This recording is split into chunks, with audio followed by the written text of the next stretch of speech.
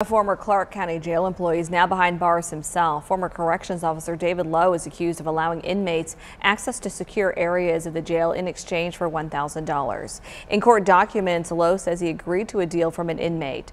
Lowe says he propped a pod door open leading to the secure area. Records state inmates were caught on camera getting jail keys and other unknown items. Lowe says he worked as a corrections officer for about a year, and his duties included pill call, serving meals, and working in different pods of the jail. The sheriff's office says he was fired on Monday morning.